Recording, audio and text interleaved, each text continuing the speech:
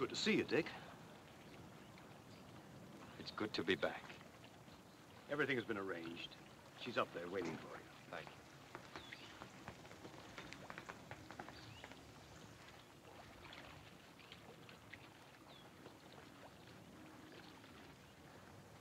Poor dear man.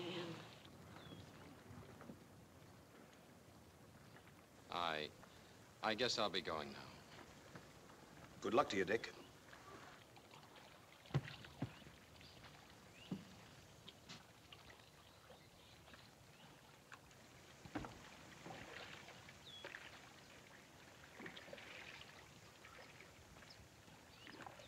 Been through hell, hasn't he? To a man like that, 2 years in prison is worse than hell. Isn't that Dick Harlan? The chap who used to live in back of the moon? Yes, I believe it is.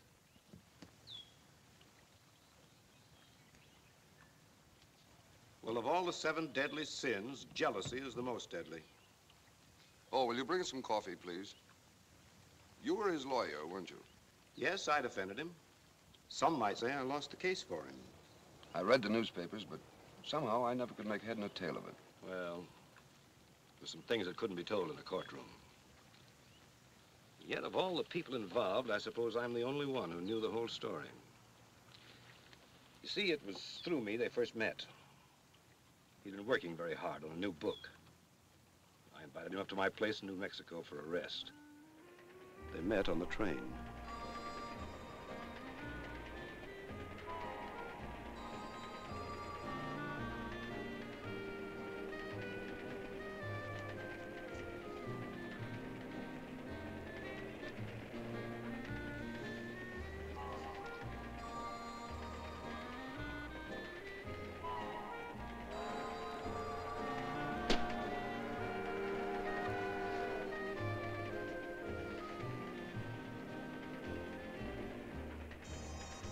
Thank you. You're quite welcome.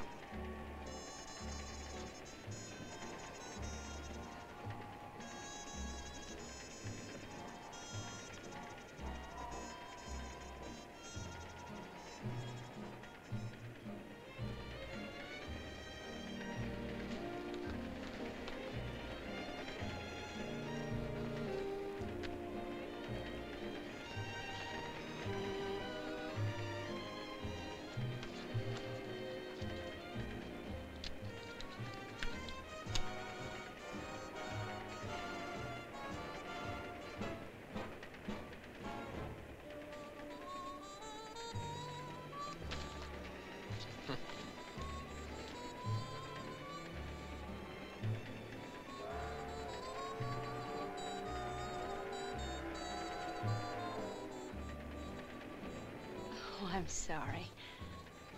I was staring at you, wasn't I? I didn't mean to, really. It's only because you look so much like my father.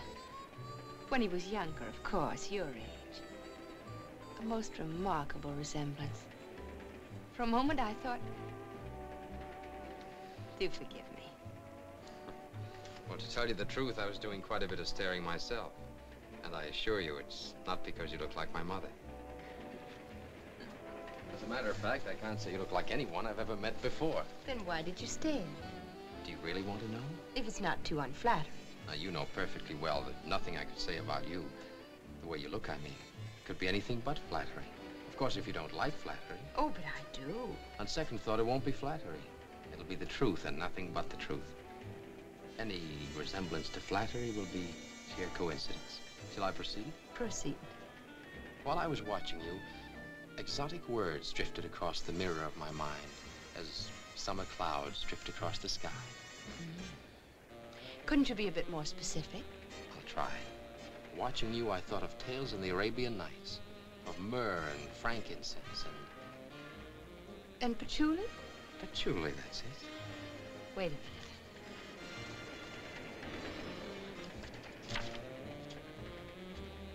I knew it. Here it is. I quote, "As he watched her, exotic words drifted across the mirror of his mind.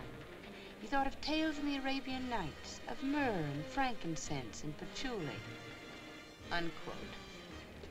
So that's where it came from. Well, I guess so, but really I wasn't. I give you my word, it's weeks since I read the thing. It must have impressed you enormously. The book? Not particularly. Rather a sloppy job, I thought. I agree with you. You do? Next stop, your center. Next stop, your center. Oh, that's me.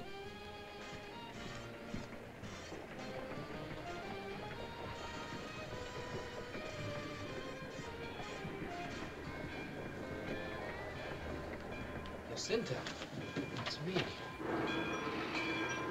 Oh, there you are. Hello there. Oh, this is nice to see you. Hello, Mrs. Barrett. Hello. Hello, baby. How are you? Hello. How are you? How's Louise? Oh, fine. When you see the kid, fine. Wonderful. Oh, I think Charlie, we'll get those go. bags, will you, please? Oh, we're looking forward to seeing the Well, can you ranch. stay long? Oh, well. Here we are. Hello there. Hello, Glenn. How are you? Nice to see you. Glad to see you, dear. Oh, you look fine. How's your brother? Oh, Danny's still flat on his back. He wanted very much to come, but the doctor thought the trip might be too much for him. Oh, sorry. Ladies, may I present Mr. Haaland? Mrs. Barrett? How do you do? How do you do, Mr. Barron? Ruth Barrett? How do you do? Hello. Ellen Barrett. How do you do? How do you do? We met on the train, rather briefly. Too briefly. Well, I've got the car right here, folks. You all ready? Come on. Did you say Haaland? Richard Haaland. Oh, Mr. Haaland, I'm terribly sorry. I doubt if I'll ever forgive you. Ruth, wait till you get a look at the new coats. Oh, I think they're Ellen, we got plenty of wild turkey this year. wonderful. Big as ostriches, twice as ornery. Hope you people are all good and hungry.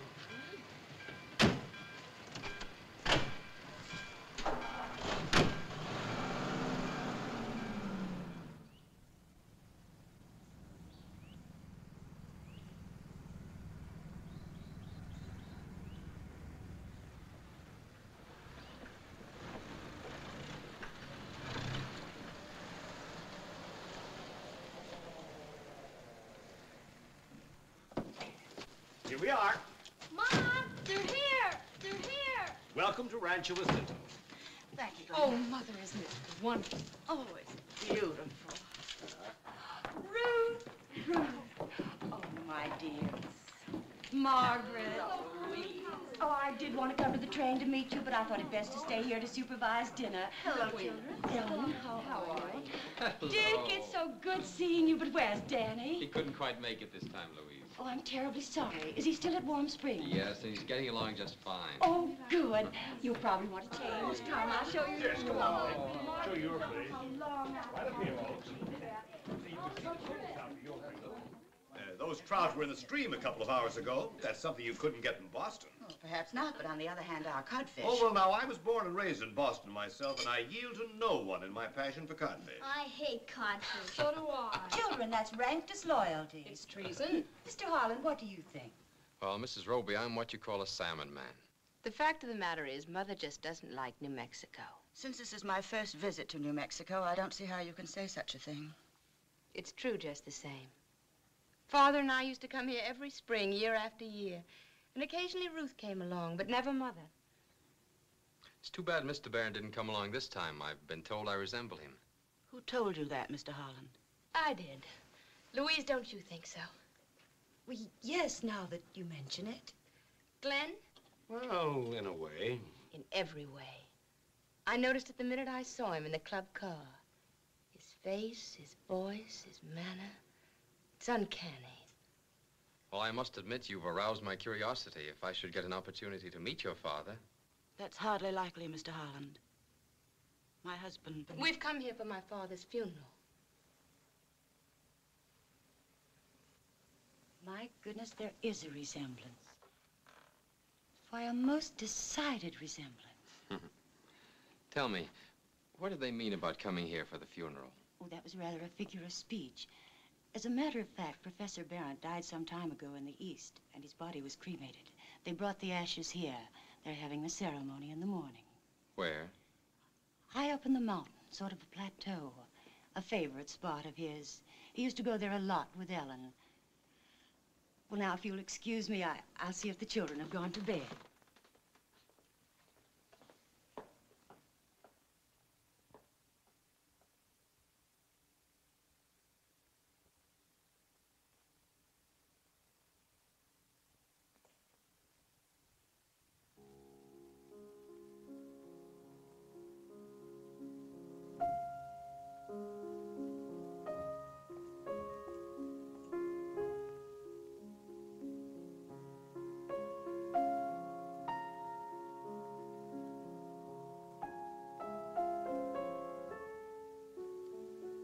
Hello. Hello. Ellen's gone for a walk. Well, how did you know that I... Oh, I'm quite psychic. Oh. And is your sister psychic, too? Oh, yes, much more than I am. Only I'm not her sister. You're not. No, I'm a cousin. I've lived with the family ever since I was a child.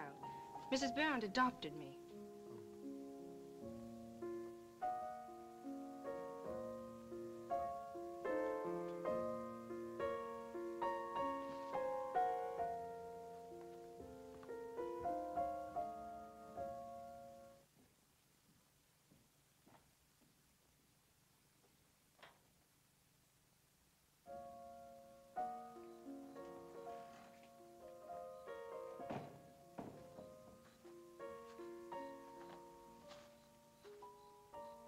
Good evening, Mr. Holland.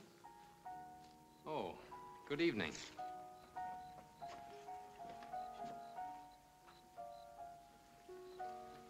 In all fairness, I must confess the nights here seem more beautiful than they do at Beacon Hill.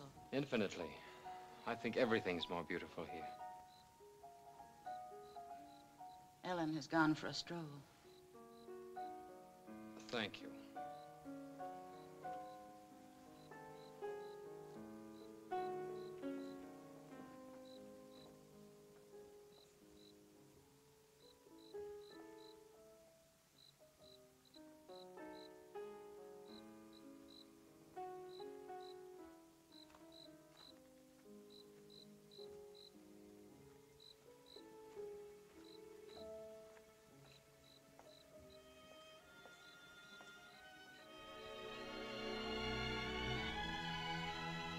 Hello. Hello. Am I intruding? Not at all. Well, I'm afraid I owe you an apology. It was rather clumsy of me at the table to speak of your father. That's all right. You couldn't have known.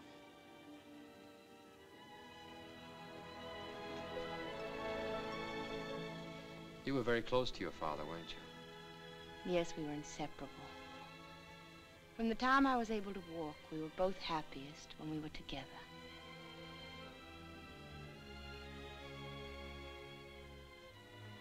Engagement ring? Yes.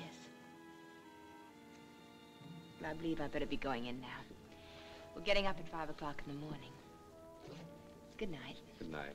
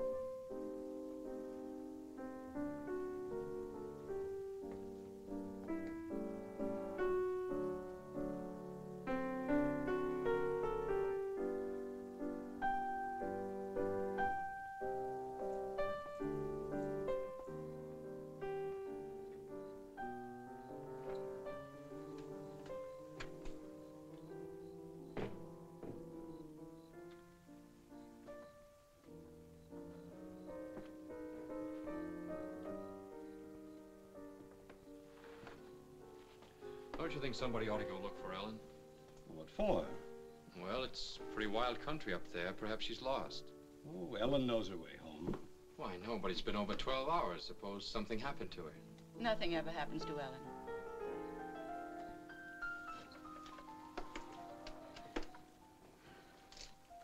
Well, I think I'll take a ride before I turn in.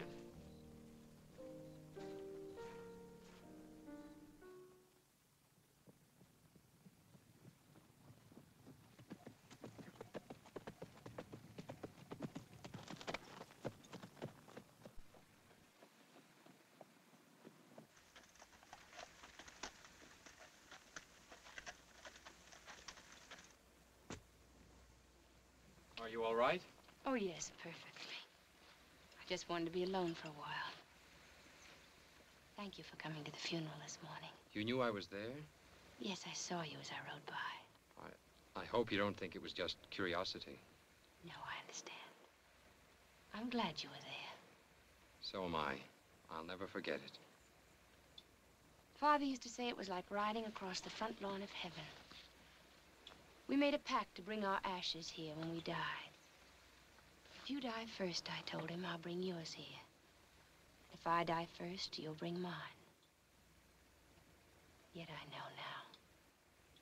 People you love don't really die.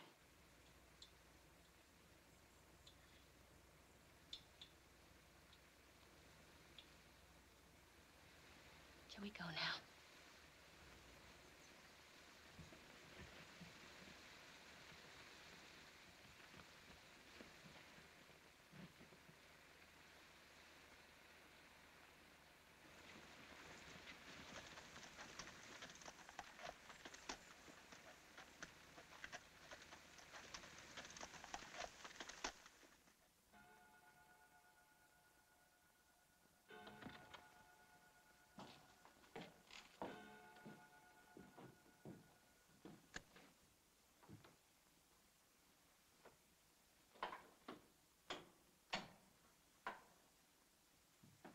I'm not a bit sleepy, are you?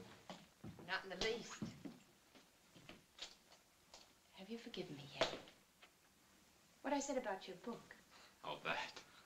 I've an altogether different opinion now. I finished reading the book last night, and I found it quite absorbing. What made you change your mind? I got interested in one of the characters. Which one? The author.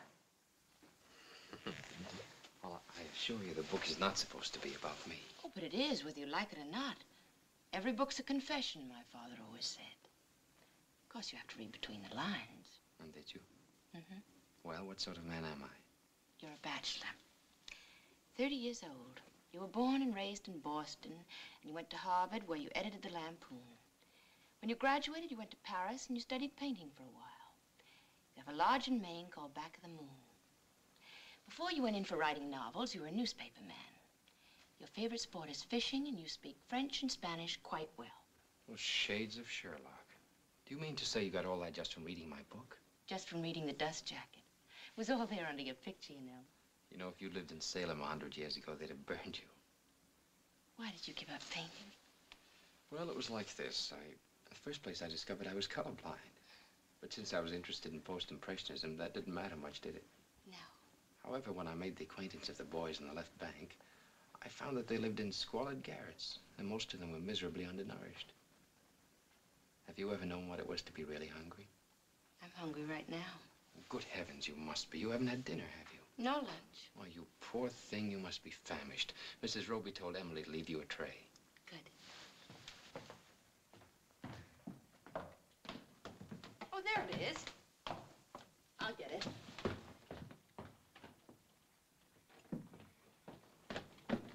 Let me. Tell me about your place in Maine.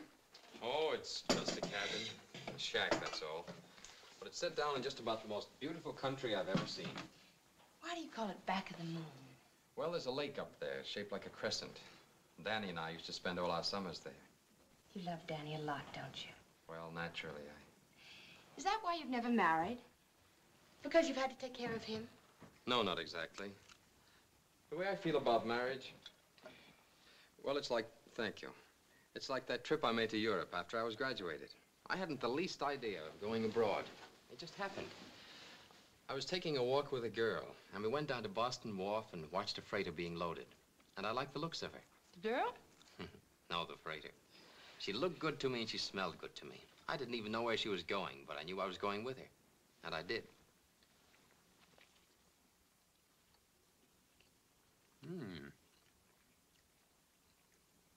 Hey, this is about the tastiest sandwich I've ever eaten. What is it? Turkey. Wild turkey. Ever hunted them? No, I haven't. It's tricky shooting. They're sort of scary, but they're so big and clumsy, they hate to take wing. It's a lot of fun. I'd like to try it sometime. How about tomorrow? Well, if Glenn has no other plans. I meant just the two of us. I'd love to. Why did you come for me tonight? Well, I don't know exactly. Everybody assured me you'd be perfectly all right. I guess it was just an impulse. Like the time you took the freighter? Yes. You knew I was coming up there tonight. You were waiting for me, weren't you? Yes. And you came, didn't you? Well. Good night.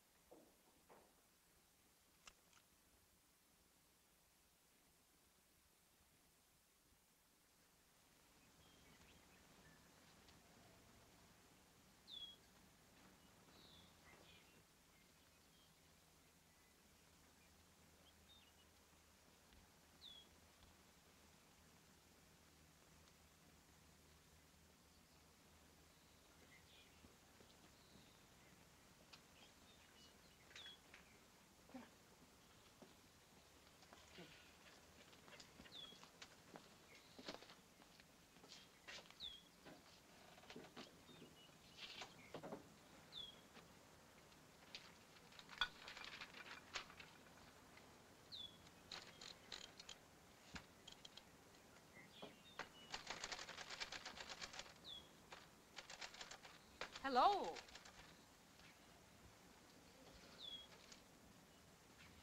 What's going on up there? I'm just pruning and tying up the roses. I hope I wasn't interfering with your work. Oh, not at all. I'm glad you're here. I was thinking about you. Something you said the other night. What did I say? Something rather strange. You said you'd been adopted by Mrs. Barrett. What's so strange about that? Well, you didn't say Mr. and Mrs. Barrett. Weren't you adopted by both of them? Well, yes, of course. Then why did you say Mrs. Barrett? I don't know. I suppose it was because she suggested that she was alone so much at the time, and I mustn't keep you from your work.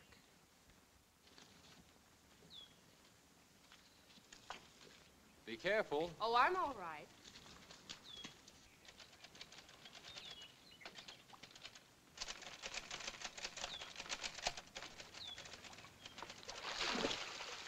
How's that for an entrance? Perfect. I'm delighted to see you.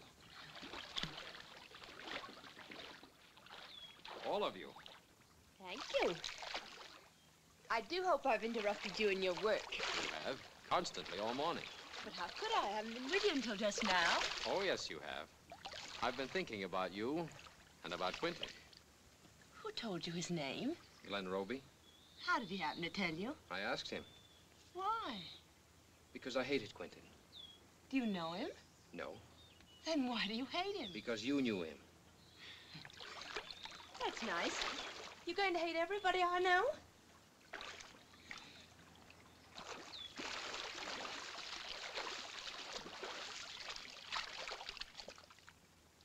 You've lost your ring. No, I took it off an hour ago.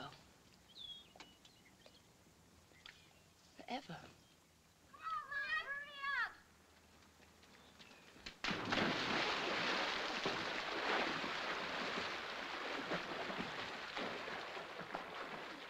I'll race you across.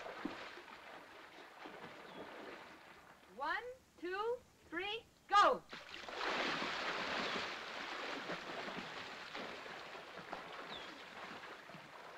Atta boy, Lynn. Come on, Lynn, keep it up.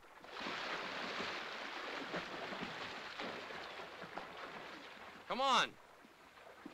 Lynn's going to win. No, Ellen. Ellen always wins.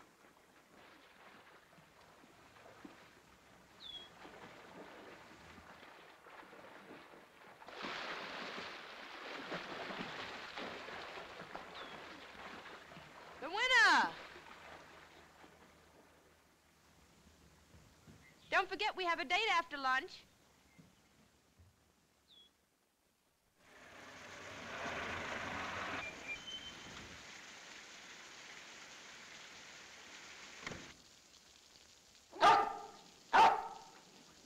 Quiet, Chris. Lie down.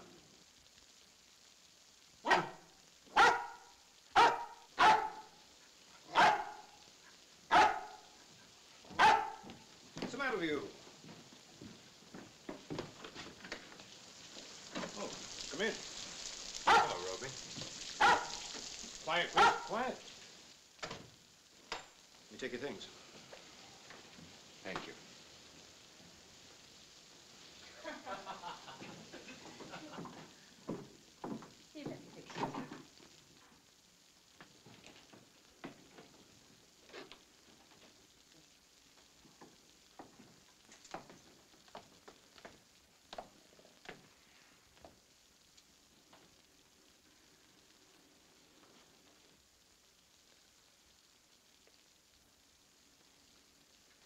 Well, hello.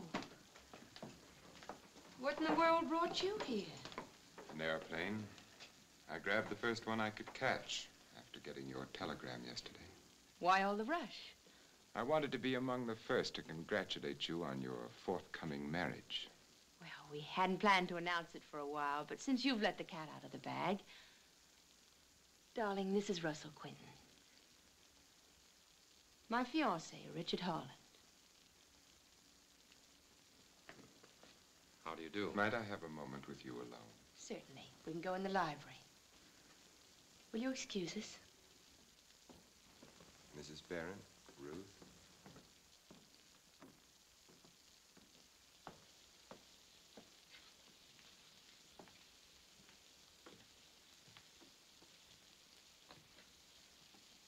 Dick.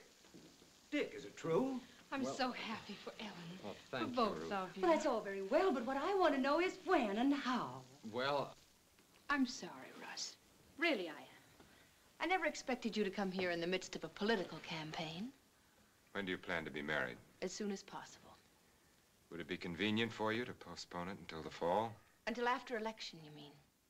Well, it wouldn't do me much good for the news to get out that I'd been jilted and thrown aside like an old shoe. Oh, come now, Russ. Surely there's no political significance in the fact that a lady has changed her mind. I don't understand it, Ellen. I always knew you'd never marry me while your father was alive. But after he died, I thought there might be a chance. What happened? I'm in love. We intend to get married at once. Tomorrow.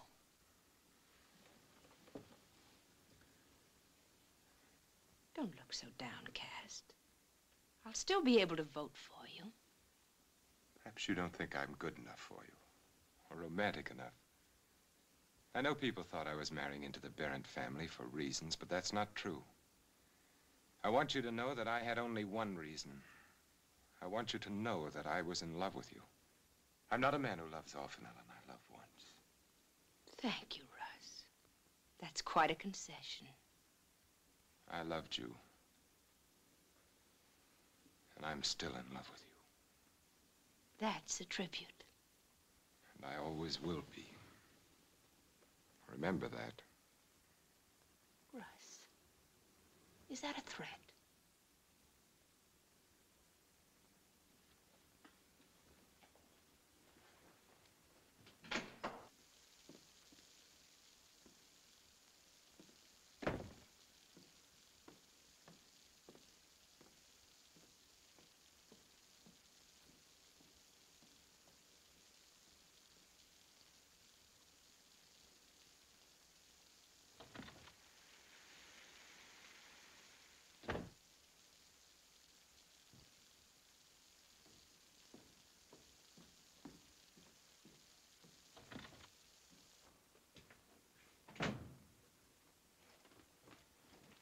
Now, look here, Ellen. Darling, will you marry me? Why, you unpredictable little...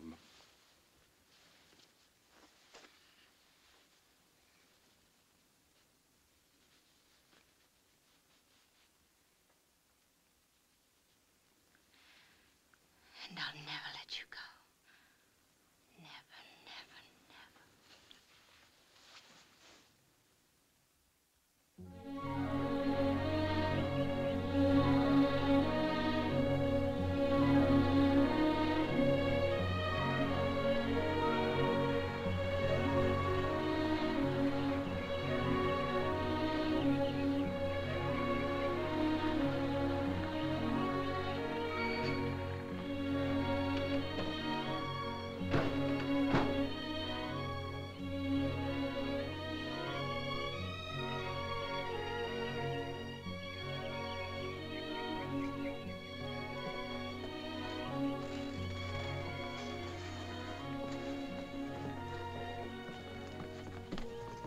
Ellen, there he is.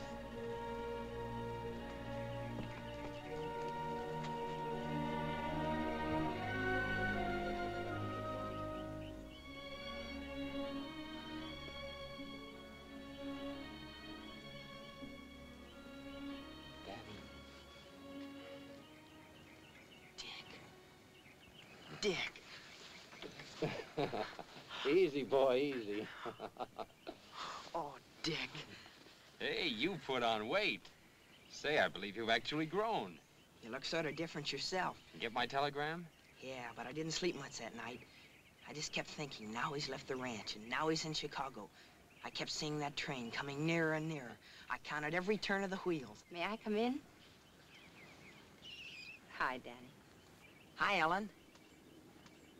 I hope you like her, Danny.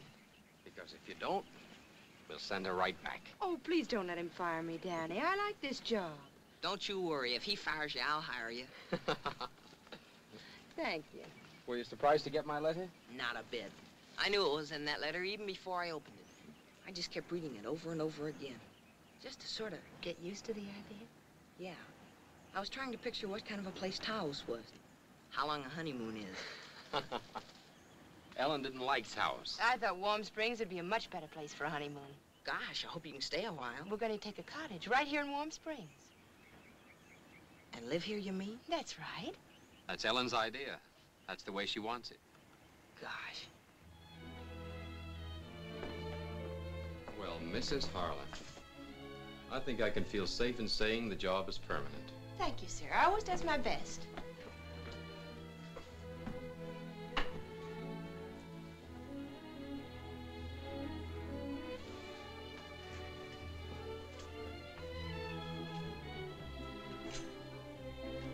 I trust you'll find the soup to your taste. It's sheer understatement to call this ambrosia soup. I call it consomme à la patchouli. But when you get around to hiring a cook, be sure and teach her the recipe. I have no intention of hiring a cook, or a housekeeper, or any other servants. You mean for the present? I mean, ever. Idiot. I don't want anybody else but me to do anything for you. I want to keep your house and wash your clothes and cook your food. A born slavey. And besides, I don't want anybody else in the house but us. Ever? Ever. Well, but suppose in the natural course of events? Well, that's different. And what about Danny? Well, that's different too. And only 3 people have ever been to back of the moon. That's me and Dick and Thorne. Who's Thorne? Leek Thorne. He's a woodsman. He helped build the house and the dam and the boathouse and all. He takes care of the place. I'd like to get hold of some of Richard's baby pictures. Could I, do you suppose? Oh, yeah. There's a whole album full. A lot of college yearbooks with loads of pictures of him. Only there's one he doesn't like to show to anybody. Why not? Well, it's got a picture of Enid Southern in it. Who's she? She's the one they voted the best-looking girl. Was she really beautiful? Not as beautiful as you are. Thank you, Danny. Won't it be wonderful when you can go back to school again? Gosh, yes. What sort of school did you go to? Same one as Dick. Boarding school? Yeah, Oh, that must be fun. sure is. Has Dick been busy lately? Yes, he's been working awfully hard on his book. And we mustn't interrupt him. And besides, have you forgotten our secret?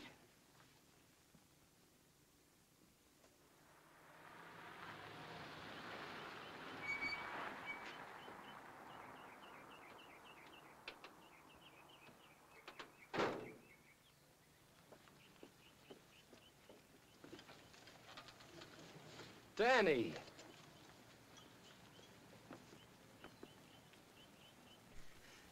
Dick! Dick! Danny! Now we can, all three of us, go to back of the moon. Can't we, Dick? Can't we? You bet we can. You bet we can.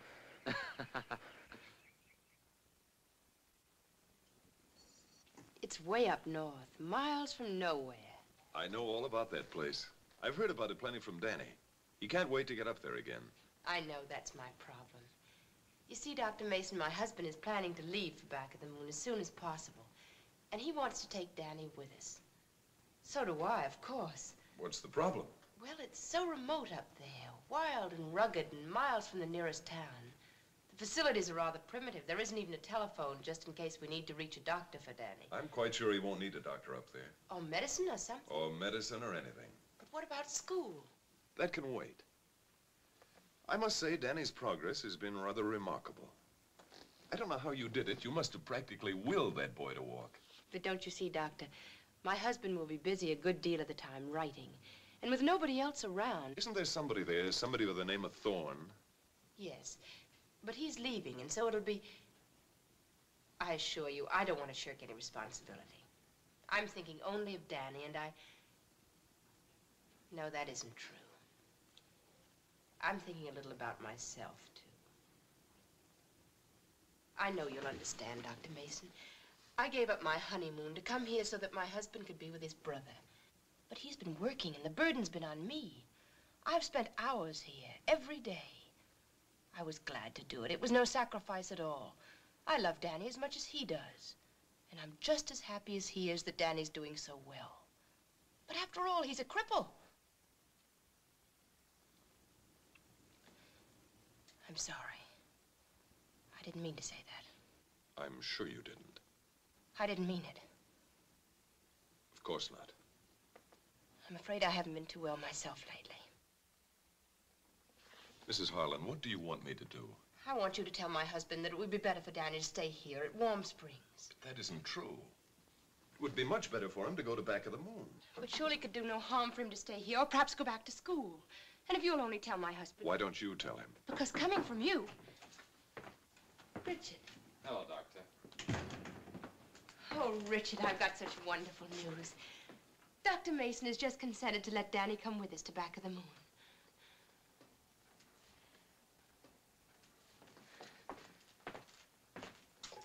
Oh, no, darling, please. Let me. I want to be the first to tell him. And this is Leek Thorne. Hello? Yes, it's for you. Hello? Oh, golly, Ellen. We're going to back of the moon. Yes, Ellen? When? Tomorrow? Oh, gosh. Yeah? Gee, thanks, Ellen. Gosh.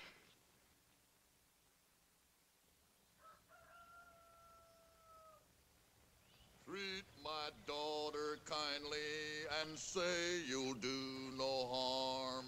And when I die, I'll leave to you my little house and farm.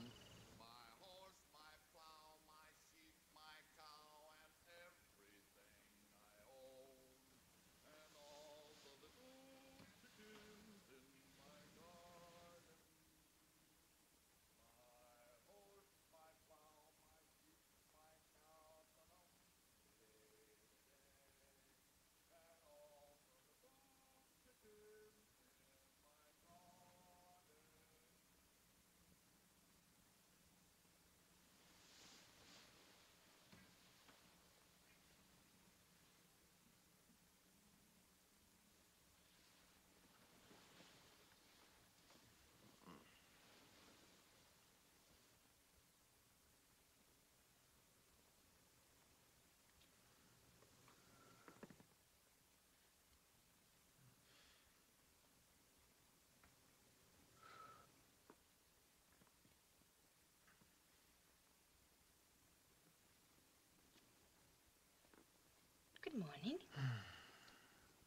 morning. Oh, darling, I dreamed you were... What gives? Another day with you. 24 hours with you.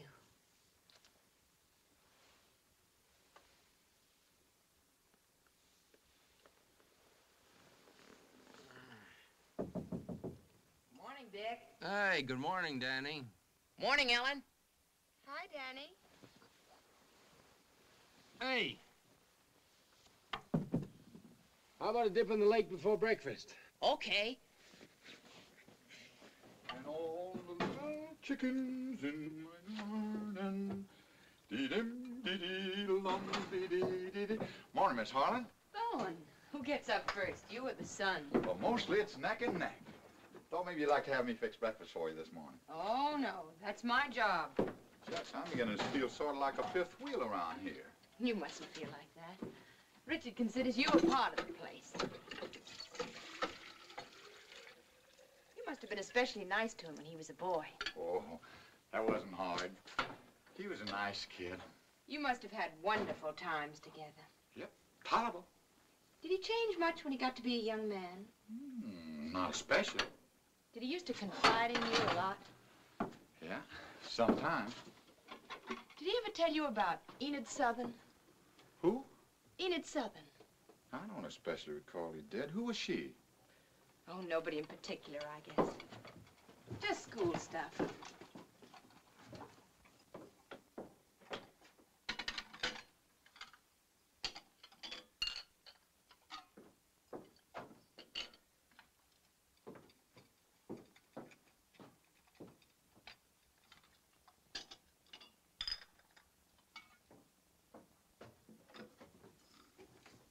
I'll take those.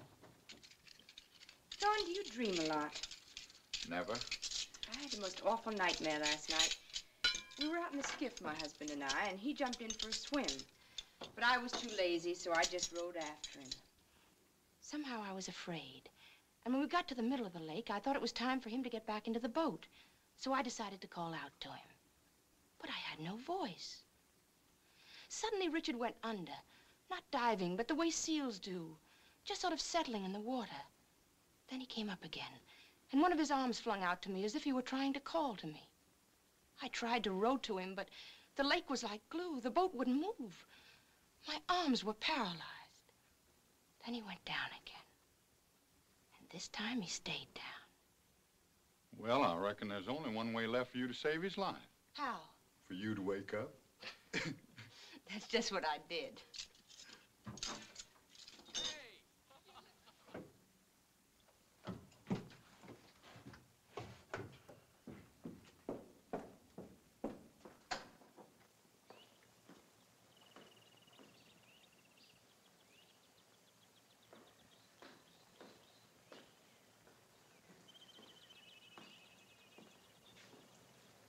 Come and get it. Oh, come on in, Ellen. The water's swell. Guess we better go in. Okay, last one in's a sissy.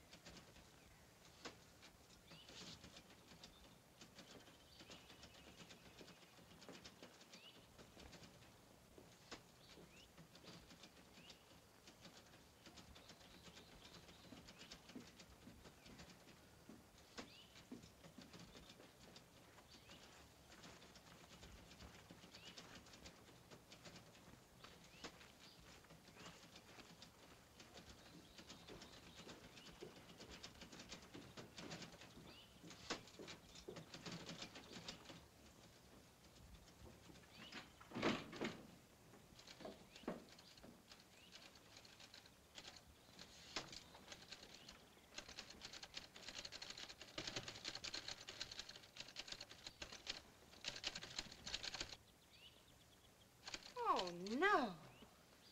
Know what? Good grief. Will you marry me, he said. Well, what's wrong with that? In the first place, men never propose. They may think they do, but it's really the woman Who told you that, Ripley? And if men do propose, they never say, will you marry me? Get away, gadfly. Did you ever propose to a woman? Hundreds of them. When you proposed to Enid Southern, Who told you about Enid Southern? did you say, will you marry me? I didn't propose to her. Did she propose to you? Beat it, will you? How did you propose to me? You didn't. I proposed to you. Like this. Remember? Okay, I'll marry you. Right after I finish my chapter. I hate your chapter. I hate all your chapters. They take up too much of your time. Funny thing, that's what my publisher says. No, I'm serious. After all, it isn't as if you had to write for a living. I've got more than enough for both of us. And, darling, it's the dearest wish of my heart to support you. Is that bad? Oh, darling, I didn't know it could be so wonderful here, back of the moon. You like it here, do you? Every minute. If only it weren't so crowded. Crowded? Why, this is the most remote, uninhabited place east of the Mojave. I mean the cabin. Not that I mind chaperones, not in the least. But there's Danny's room on one side of us, and Thorne's room on the other side, and the walls as thin as paper, and the acoustics disgustingly perfect. Well, at least nobody snores. Do you know, ever since we've been married, we've never been alone, not for a single day. And do you know... And do you know that Thorne moved his cot and his things to the boathouse this morning? He did? Oh, Richard, I hope you didn't tell him. Oh, not at all. It was his own idea. As far as Danny's concerned... Where is Danny? He went with Thorne. Where's Thorne? He went to town. You don't mean they're going to stay in town? Oh, certainly not. Then why did they go? Do you have to know everything? Tell me. No. Tell me? Cut it out. Tell me. Stop it. It's a secret. You can't have any secrets from me.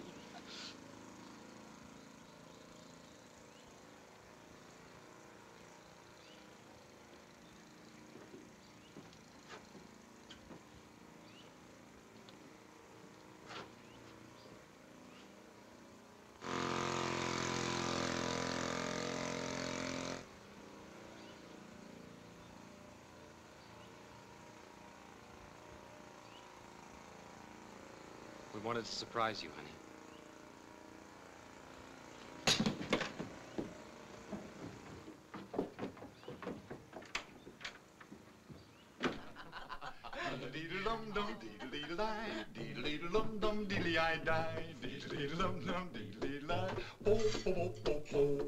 Oh, we've got a mule down on our place. We put this mule in the derby race. At the crack of the gun, he took to the rail. He flew with his ears and he stared with his tail. A very funny wedding happened down our street. A man named Oates married a gal named Wheat. And as they marched down the aisle, you see the organ played, "What shall the harvest be?" Oh, a possum and a tomcat had a fight. They fought all day and they fought all night. They fit and they fought till their tails dug the ground. Then they hoisted up their tails and they fit another round. Oh, deedle-deedle-dum-dum, deedle-deedle-die, deedle-deedle-dum-dum, deedle-I-die, deedle-deedle-dum-dum, deedle-deedle-die, die-die-die-die. Danny, you sing one. Come on. Oh, I got a gal named Caroline. Some of these days she's gonna be mine. She's the gal that I admire. She's the gal sets my heart on fire. What was that? Oh, that was a loon. There's a couple of them across the lake. They sound horrible. Oh, you'll get used to it. But wait till you see the deer. You'll love them. They come right up to the cabin to be fed. What do you give them? Potato peelings and salt. And then, of course, there's our porcupine. Oh, yeah. He used to come up every morning and nibble on the doorstep. The Robies paid us a visit at Bar Harbor just before we left. Are they well? The children had the mumps. Oh. Of course, you've heard about Russ Quinton being elected district attorney.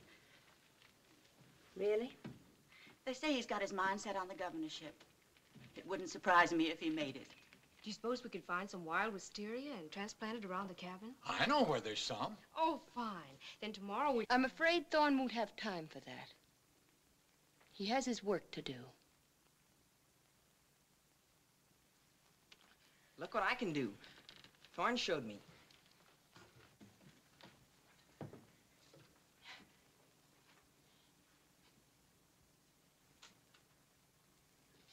Oh,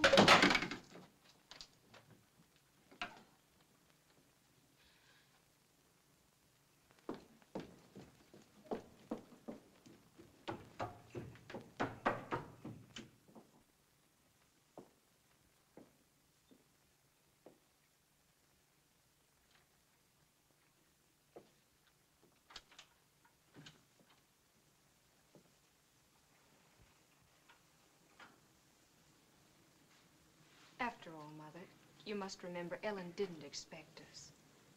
We shouldn't have come, Ruth. We shouldn't have come.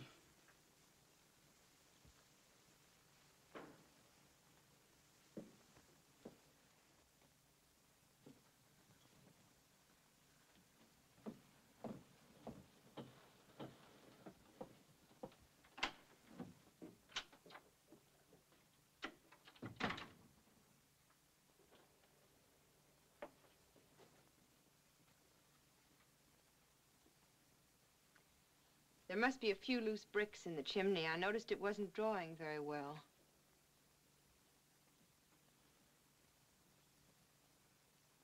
Did you hear me, darling? What happened tonight? Ever since Ruth and your mother arrived, you've been acting like a shrew. At the landing, you were cold. At dinner, aloof and sullen. And after dinner, you were beastly. I wasn't expecting guests. They're your own people. I thought you'd be pleased. Don't let's quarrel, Richard. And Danny adores you. You hurt him. Why? I was upset. You were insulting to your mother, mean to Thorne, treated him like a servant. Well, isn't he? Certainly not. He's a friend, one of my dearest friends. Is Ruth one of your dearest friends, too? What's eating you? Ruth is your own sister. Ruth is not my sister. All night long, you devoted yourself exclusively to her. Well, somebody had to make her welcome. Maybe you're in love with her. You're in a rotten mood, Ellen. Maybe that's why you invited her up here. Shh. Do you want her to hear you? I keep forgetting you can't draw a deep breath in this room without being heard all over the house. Let's change the name of the place from Back of the Moon to Goldfish Manor. What's happened to you?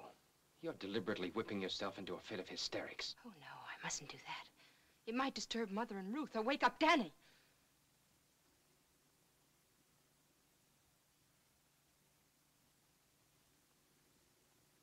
Ellen, what's got into you?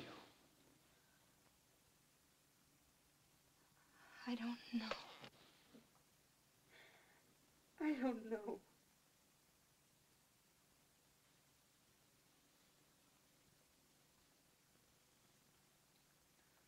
Oh, darling. Forgive me. I'm sorry. I can't help it. It's only because I love you so.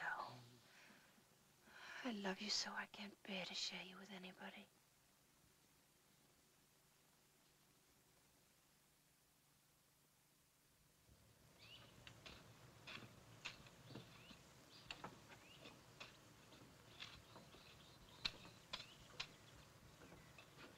Well, the gal with the hoe. Oh.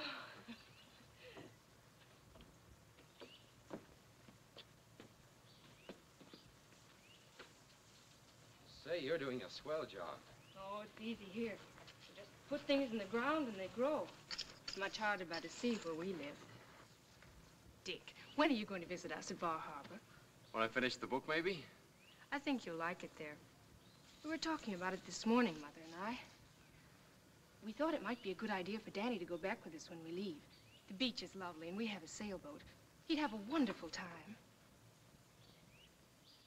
I'm sure he would.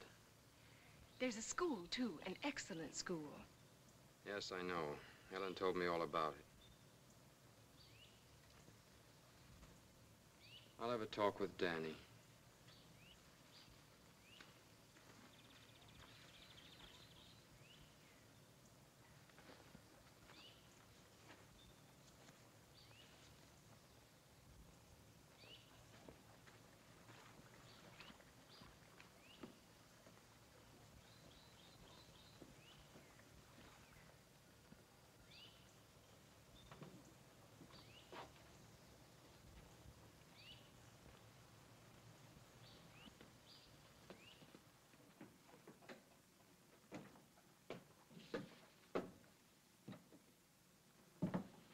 Dick, as far as I've read, it's splendid. Oh, well, just for that, I'll dedicate the book to you. Now, what shall I say? To my sweet, my beautiful, my discerning mother-in-law? Who advised me to dedicate this book to my wife. I'll dedicate the next one to her. Let's dedicate them all to her. I hope you'll send me the rest of the manuscript when it's finished. Well, there are only a few more chapters to write. I'll probably wind it up before you leave here. Well, that's hardly likely. We're planning to leave on Saturday. On Saturday? But that's preposterous. You've only been here a few days. Yes, and they've been wonderful days. Ruth and I shall never forget them. But really, there are reasons why we must be getting home. Does Ellen know you're leaving? I told her this morning. Now, don't look so downcast, Dick. You know, in a way, mothers-in-law are like children. They should be seen and not heard. Not seen too much. What's wrong with Ellen? There's nothing wrong with Ellen. It's just that she loves too much. Perhaps that isn't good. It makes outsiders of everyone else, but she can't help it. You must be patient with her. She loved her father too much.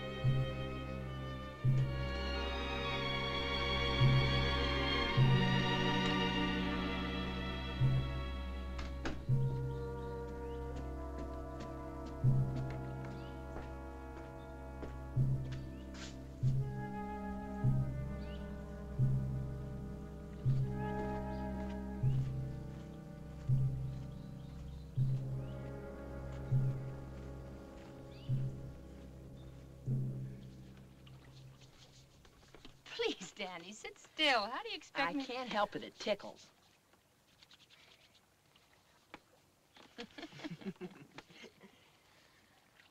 You'll just love our house by the sea.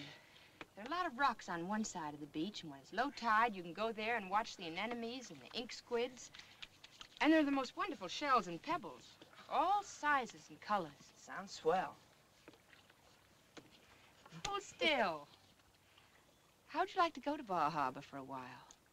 I had a letter from Ruth, and she'd love to have you. I'd love to go. With Dick, you mean? Well, no, he doesn't want to leave here until the new book's finished. And then we can join you. No, I'd rather wait then. Till we can all go together, the three of us. We wouldn't be separated for long. Just a few weeks. No, I'd rather wait.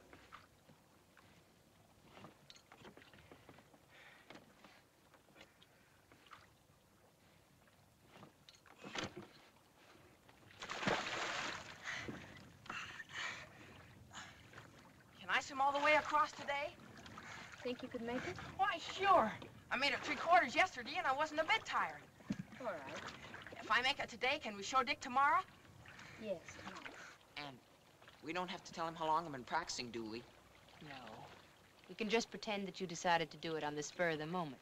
Yeah, that's what we'll do. You know, I can just see him watching now. After a while, he'll say, "That's enough, Danny. Better get back in the boat now." And I'll just pretend like I didn't hear him and keep right on going. Are you ready? Ready.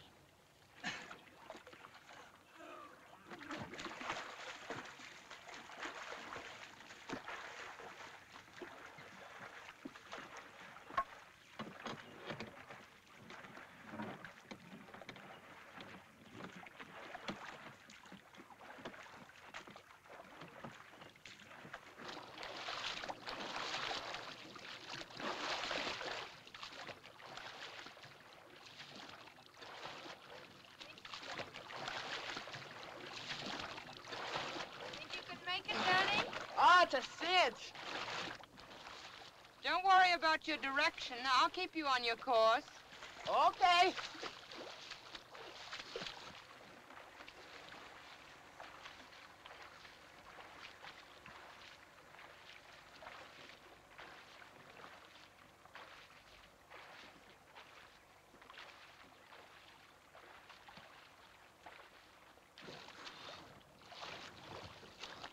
Are we halfway to the point yet?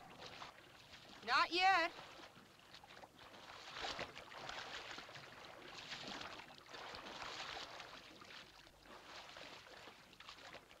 You're not making very much progress, Danny.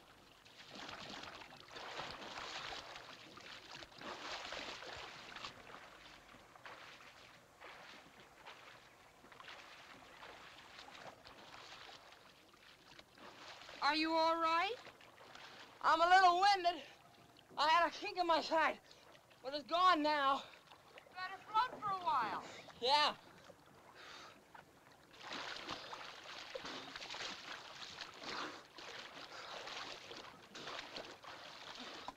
I think I'm getting tired. Take it easy. You don't want to give up when you've come so far. Okay. I'll get my second wind in a minute.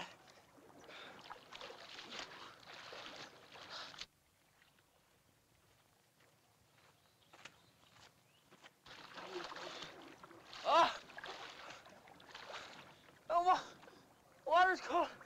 Colder than I thought. I ate too much lunch. I got a stomachache.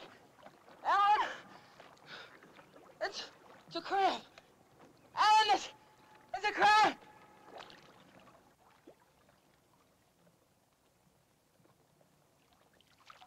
Alan! Alan! Help me!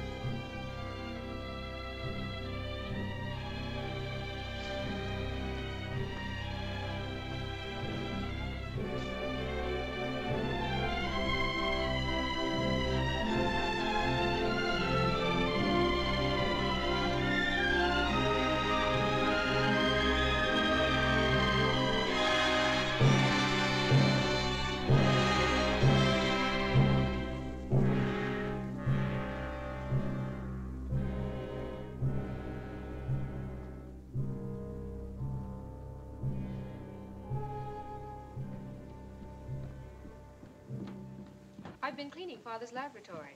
I thought it might be a good place for Dick to work. He's dropped his work. He's dropped everything. I'm losing him, Ruth. I'll die if I lose him.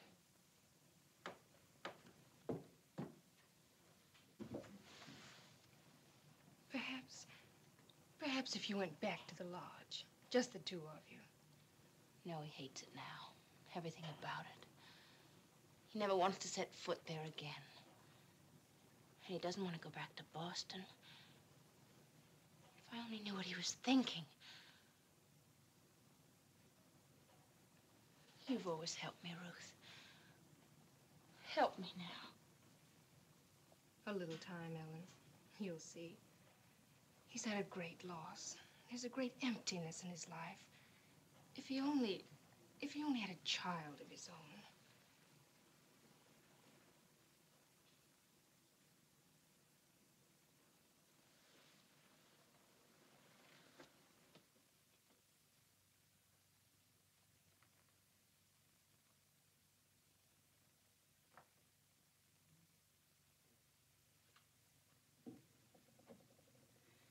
Oh, it's wonderful. When Ellen was a little girl, her father fixed this room up as a playroom for her.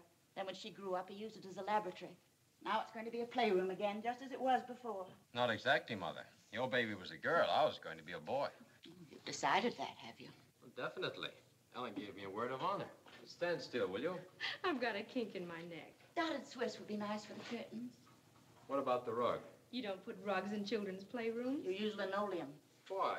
Linoleum washes easier, just in case. Say, you women think of everything, don't you? All right, you can rest. Oh.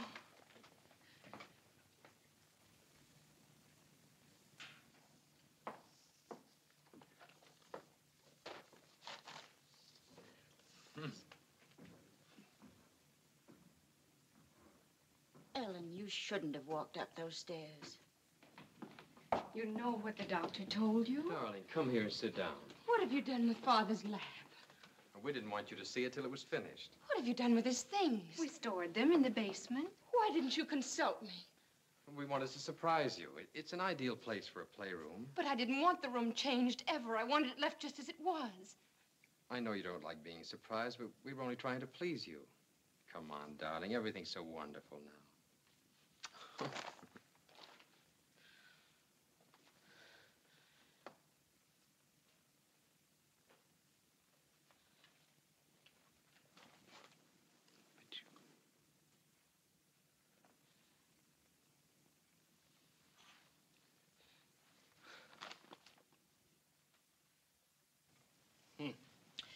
You'll have to behave yourself. Imagine eating shrimps at a time like this. Where's Richard? He went to town. They always upset you. I've been telling you that for years. Did Ruth go with him? Yes, I think so. And especially now in your condition. When did they leave? Right after lunch. And another thing, don't try to be so blamed athletic. What time is it, Mother? Almost 5. You've got to stop gadding about. Gadding? What are you talking about? This baby's making a prisoner out of me. Now, what are you having it for, then? I can't do anything. I can't go anyplace. I don't even see my husband. Why don't you have him come in here? Because I don't want him to see me this way. That doesn't make sense. Those are orders now. No shrimps, no stairs. And don't you budge off that couch.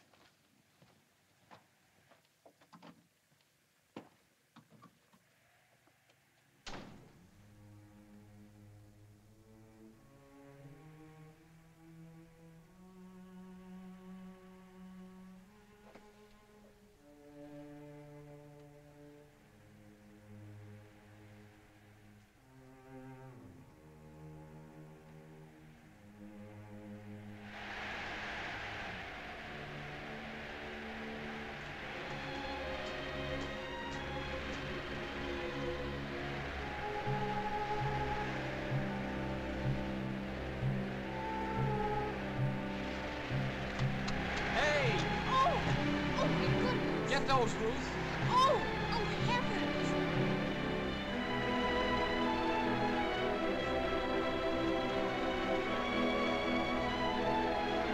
Hey!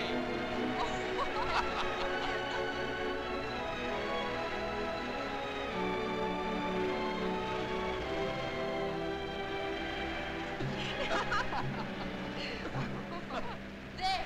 What are you doing? You look so funny. You should always wear your hat like that.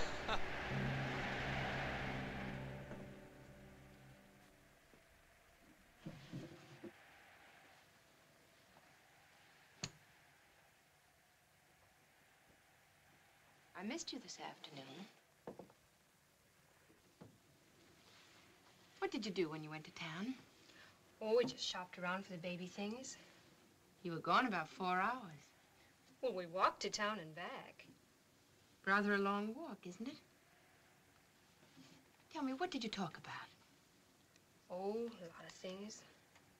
About Danny? No, About me? not especially. You're looking very well, Ruth.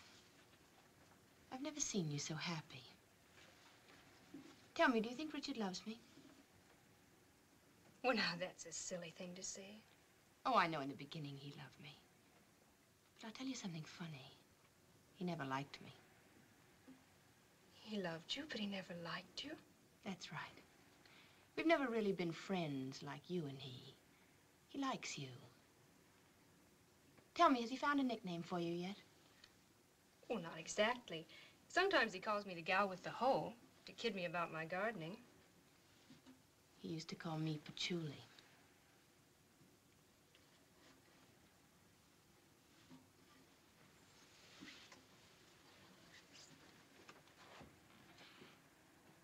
Look at me. I hate the little beast. I wish it would die. Ellen. Shocked, aren't you? If you were having the baby, you'd love it. Well, I never wanted it. Richard and I never needed anything else. And now this. How can you say such wicked things? Sometimes the truth is wicked.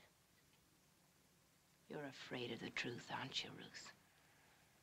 No. You're the one who's afraid.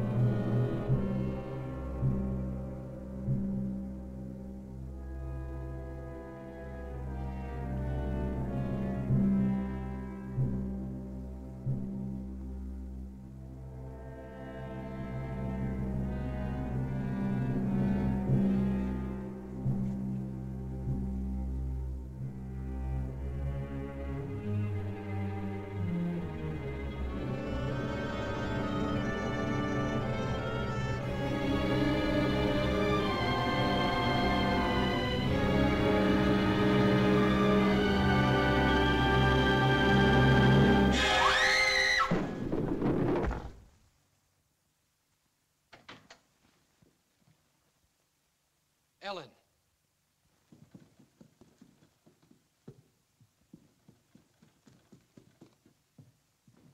Call the doctor.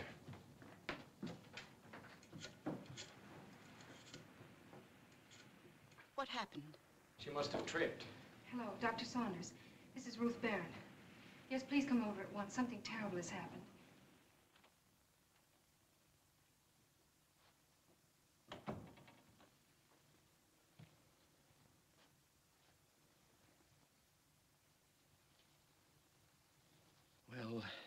We couldn't save the child.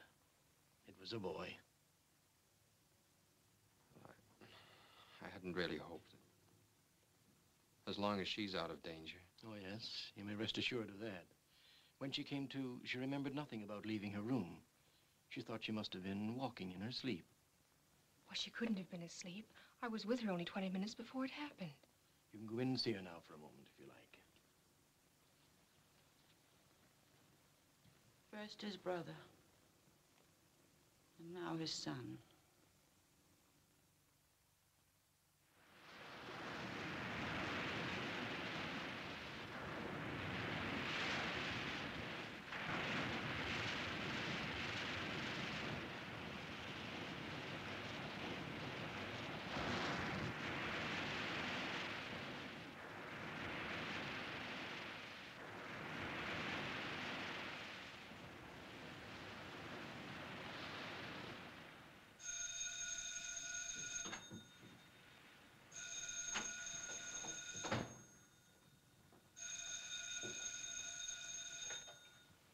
Yes?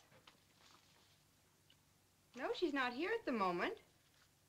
But I'd be glad to take a message.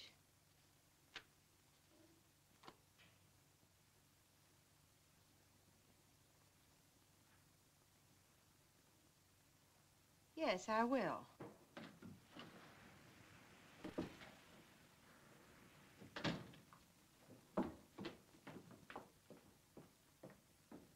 Don't mention it. Ruthie, my lass, the surf was wonderful. You should have come in for a dip. Too cold for me. You're a softie. You always were.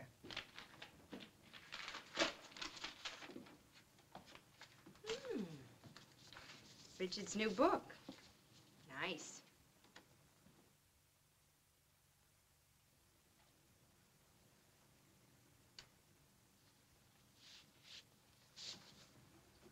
Where is everybody? Dick's gone for a walk. Mother's in her room. I'm worried about Mother these days, the way she keeps to her room. Isn't she well? Perfectly well. Then why do you suppose she insists on acting like a hermit? Why don't you ask her? She won't talk to me. I can't imagine what's come over her. Oh, by the way, that phone call was for you. Somebody from the travel bureau in town said it was all right about the transportation and hotel reservations.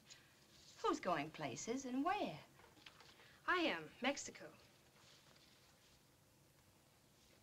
Well, why the wanderlust all of a sudden?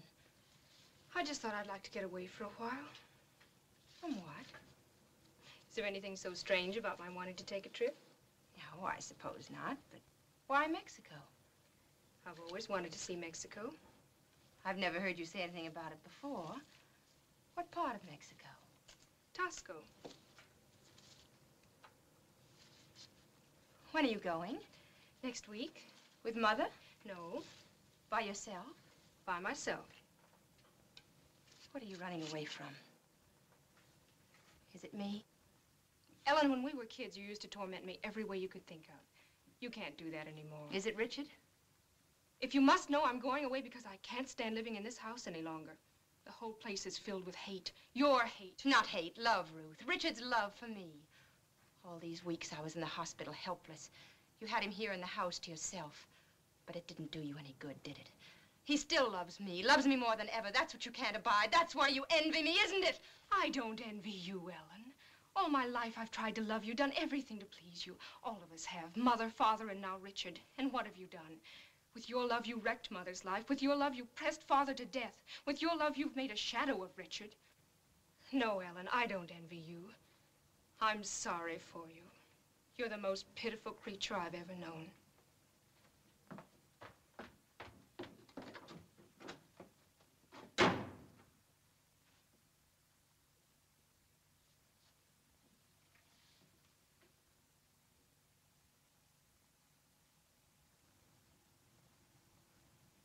Hello, Richard.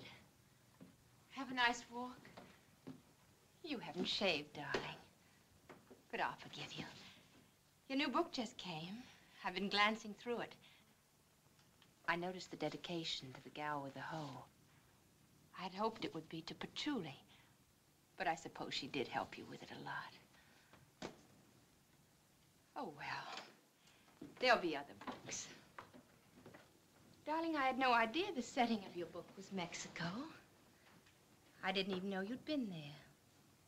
Why didn't you tell me?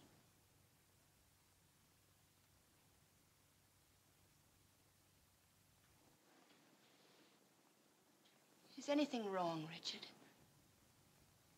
You're so strange. You've been avoiding me. Going off by yourself. Where do you go? What do you think about? Whatever it is, can't you share it with me? We haven't done that for a long time, shared things. Ever since Danny... You've never forgiven me for that, have you? You've always blamed me. You did tell me not to let him swim the lake unless you were with us, but we wanted to surprise you. Danny was so happy planning to surprise you. He'd been doing so well. He swam 3/4 the day before, and he was sure he could make it. The water was so warm. I thought there was no danger. I must have looked away for a moment, and then when I looked back, Danny was sinking. I pulled at the oars and then lost one, and then I grew panicky. It was like a nightmare. Like walking in your sleep? Yes. Yes, I began to paddle, and the boat didn't seem to move. And so you let him drown, didn't you? Didn't you? Richard, you're hurting me. What happened that day at Back of the Moon? You got rid of everybody else. Your mother, Ruth, Thorne. There was only Danny left. What were you thinking of? You never really cared for him. You only pretended to. What happened? Did he refuse to leave? Don't, Richard. Don't. Was that why you killed him? I didn't mean to let him drown. But you did, didn't you? You're a perfect swimmer. And the boat was so far away, and he was going down for the 3rd time. You killed him. You let Danny drown, didn't you? Didn't you? Yes. Yes, I did. I let him drown, and I'd do it again. I didn't want him around. I didn't want anyone but you.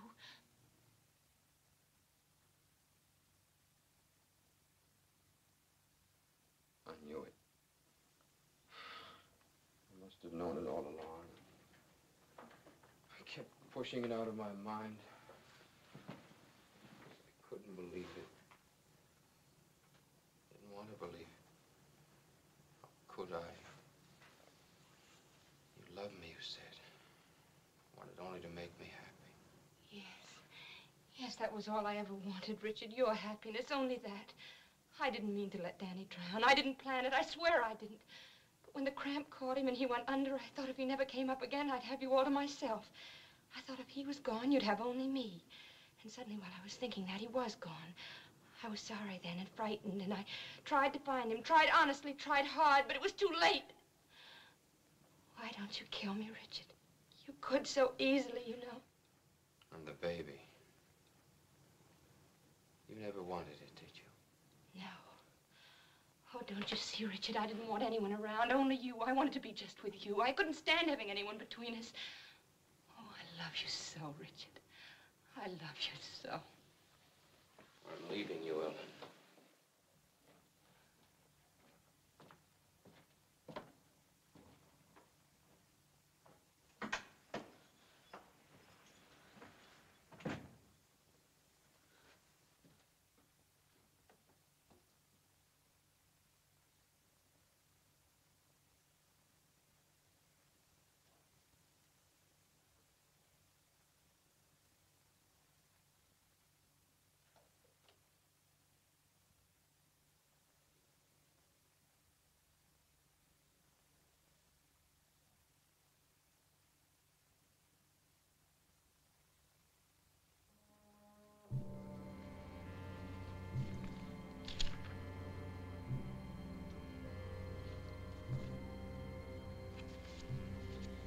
Mr. Russell Quinton, District Attorney,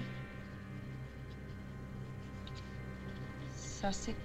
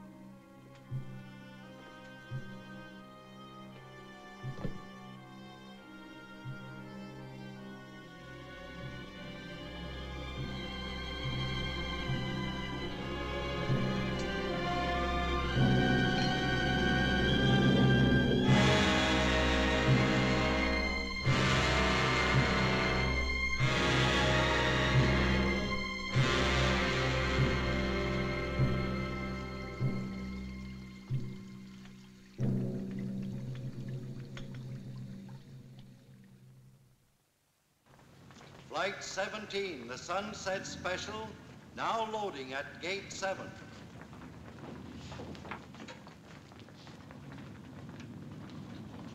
Mr. Richard Harland, wanted at the telephone.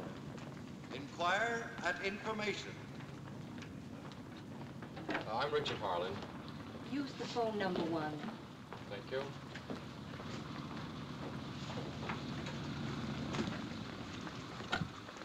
Hello. Yes, this is... Oh, hello. What? Well, how did it happen? Oh, yes, of course. I'll take the first train back.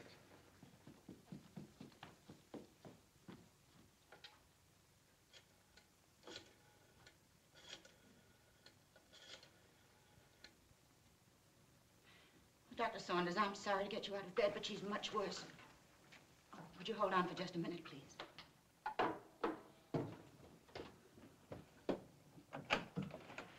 Oh, thanks. Where is she? In her room. It happened very suddenly. We were having a picnic lunch at the beach.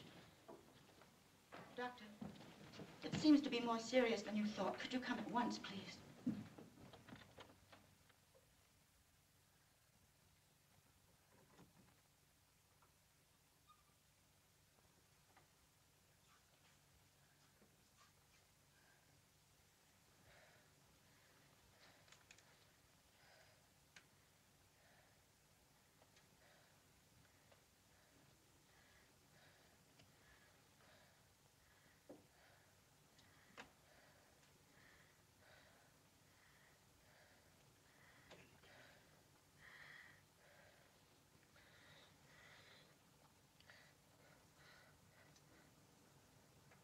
Richard.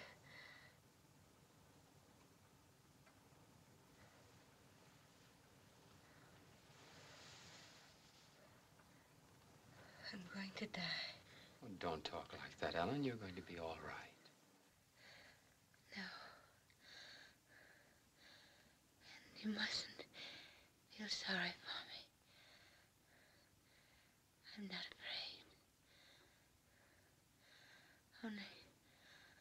Only promise me one thing.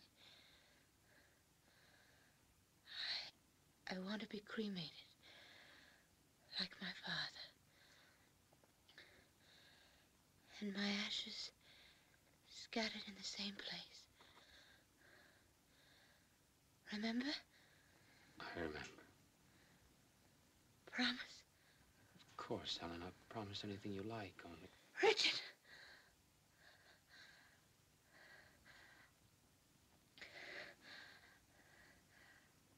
I'll never let you go, Richard.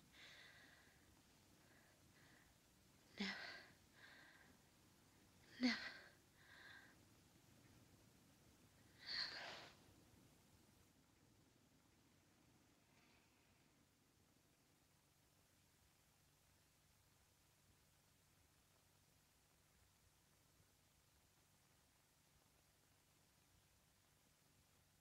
Murder. Cold, brutal, premeditated murder. The state will prove that on the afternoon of September 5th, at a picnic attended by Ellen Harland, her mother, and her adopted sister, that Ellen met death as a result of poisoning. The state will prove that the sugar with which Ellen that day sweetened her coffee was mixed with poison, and that she met death by reason of that poison. The state will prove that the defendant had both motive and opportunity to commit this dreadful crime.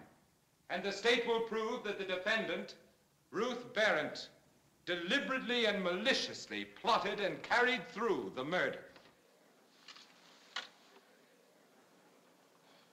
It'll be all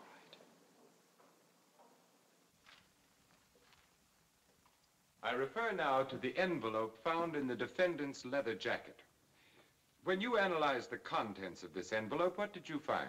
The apparent sugar tested 60% arsenic. Shortly after you made this test, I came to you with a sealed parcel. Yes, sir. The contents was a bottle half full of white powder.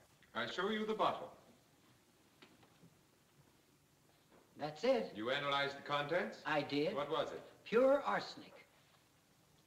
Your witness, Mr. Roby. No questions. Mr. Medcraft, you were the manager of the Bay State Mortuary. I am. Were the remains of the late Mrs. Ellen Haaland cremated at your establishment? Yes, sir. Who made the arrangements? Miss Ruth Berendt. Your witness. No questions, Mr. Quinton. Mr. Carlson, what is your occupation? Vice President of the Seaboard Trust Company. Your bank is trustee for the estate of the late Ellen Berendt Haaland. Yes, sir. When was the last time that you saw Mrs. Haaland? Just after she got out of the hospital. Did she make any provision in her will about being cremated after her death? No, she did not. Would you tell the jury what provision she did make? She requested that she be buried in the family vault at Mount Auburn Cemetery.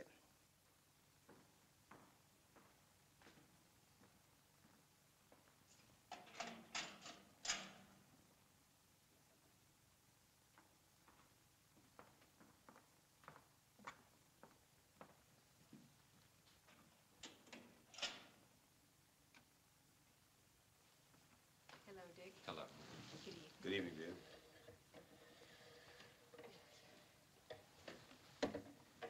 Tomorrow, Dick, you'll go on the witness stand. You must remember that Quinton isn't just the prosecutor. You may rest assured he'll have his brass knuckles on. He'll throw the whole book at you. He'll ask you some questions that won't be easy to answer. One in particular. You swear to tell the truth, the whole truth, and nothing but the truth, so help you God? I do.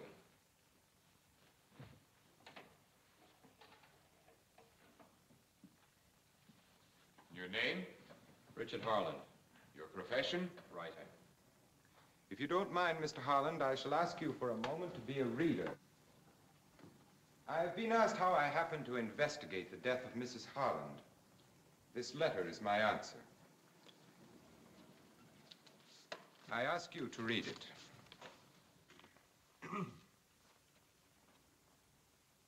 Aloud? Please. Dear Russ, I'm writing this letter to you because we once meant a great deal to each other, and there's no one else to whom I can go for help. Richard is leaving me.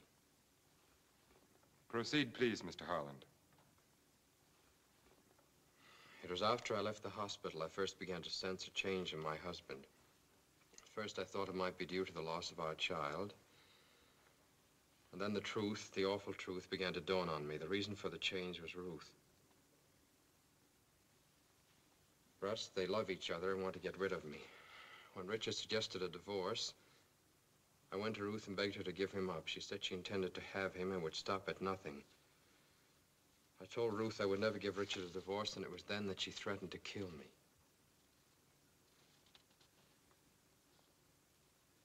Go on, Mr. Haaland. Russ, I know she means it and is capable of it. She will kill me the first chance she gets. If you don't mind, Mr. Haaland, will you read that last paragraph a little louder? She will kill me the first chance she gets. Go on, Mr. Haaland. I'm afraid to stay in the house, but I can't leave without Richard. I'd rather die than give him up. I don't know what to do or where to turn, except to you, Russ. Please help me, Ellen. Mr. Haaland, you identify the handwriting in this letter? Yes, Ellen. I call your attention to the first sentence. I am writing this letter to you because we once meant a great deal to each other. Do you know the significance of this? I suppose it refers to the fact that you once were engaged to her. Yes, we were once engaged. Did you know that when you first met her? Well, she was wearing an engagement You ring. knew when you met her that she was engaged to another man? Yes. And in spite of that, you made love to her? I suppose so. Will you tell the jury about this courtship? I didn't exactly court her. You mean that she courted you? No, not that either. Well, then what do you mean? I knew that she'd marry me if I asked her to. And so you decided to ask her? No, I decided not to. Did she ask you? Not exactly. Well, then how did you happen to get married? Well, I found one day that she had removed her engagement ring.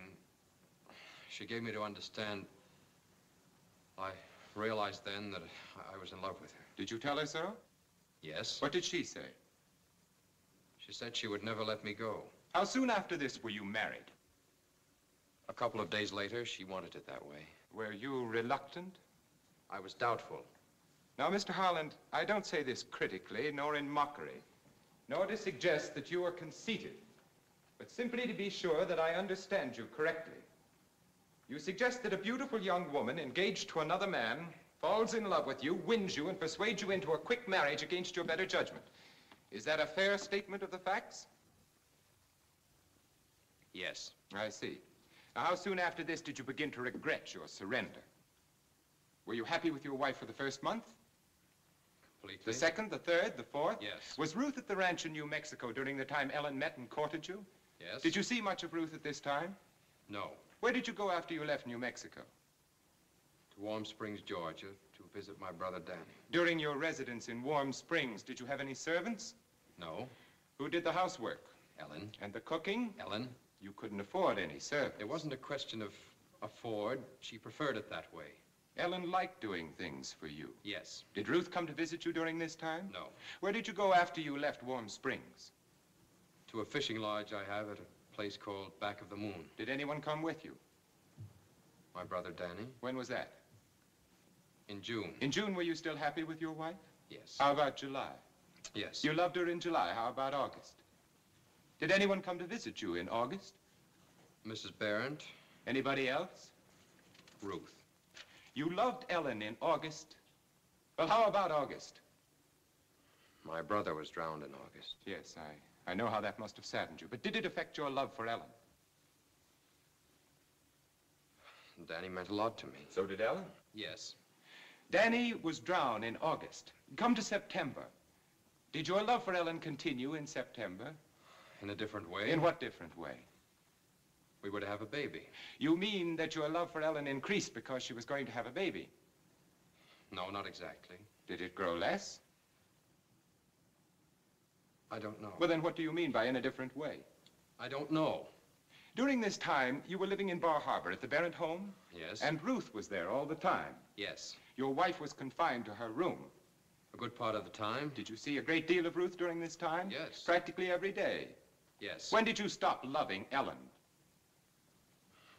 I don't know. Isn't it true that shortly before your wife died, you quarreled with her? Yes. What about?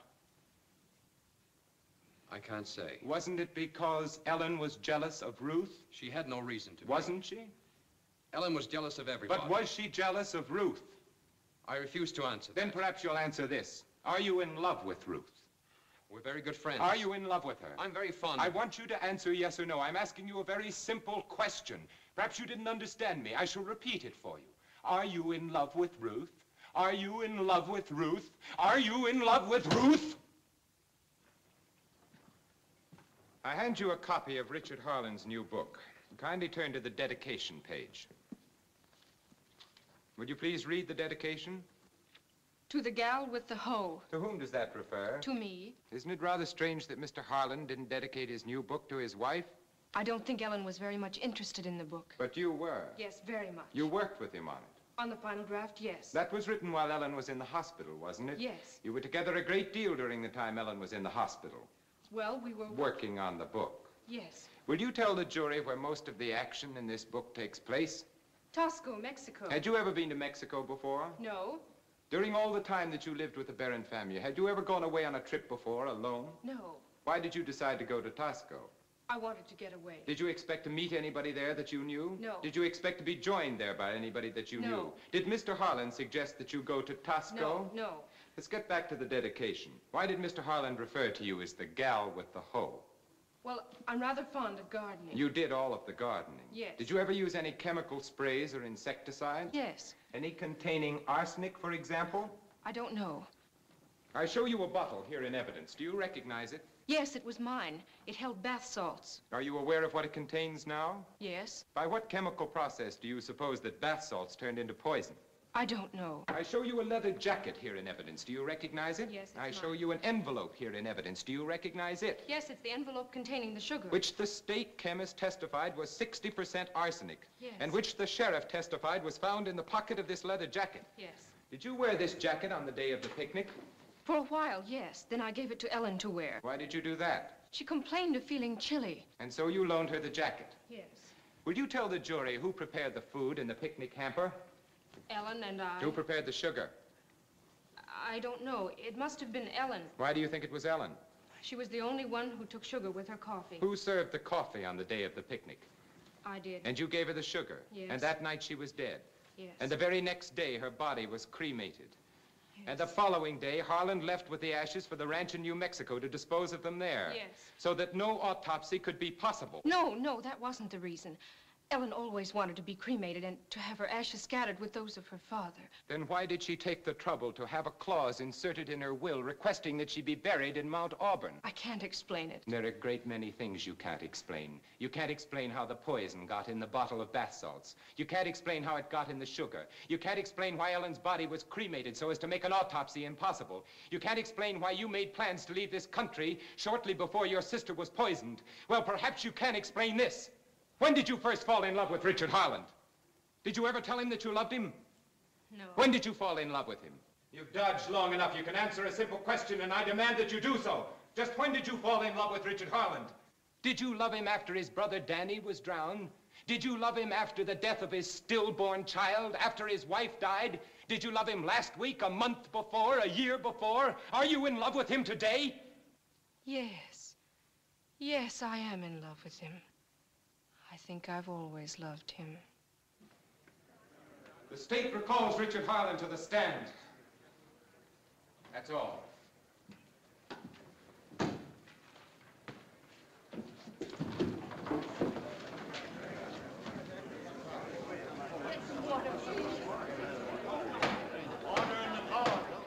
Richard Haaland, you heard that woman finally tell the truth. And now I want the truth out of you. You heard Ruth Berendt confess her love for you. And now I ask you, as I have asked you over and over, time and again, are you in love with her? Are you in love with the woman who murdered your wife? My wife was not murdered. She killed herself. Do you honestly believe Ellen committed suicide? Yes. Knowing her as you did and I did, you think her capable not only of committing suicide, but falsely accusing her own sister of her death? Ellen was capable of anything. You actually want the jury to believe that she was that sort of monster? Yes, she was that sort of monster. A woman who sought to possess everything she loved, who loved only for what it could bring her, whose love estranged her own father and mother, whose love possessed her father until he couldn't call his soul his own, who by her own confession to me killed my brother, killed her own unborn child, and who is now reaching from the grave to destroy her innocent sister. Yes, she was that sort of monster. Order in the car!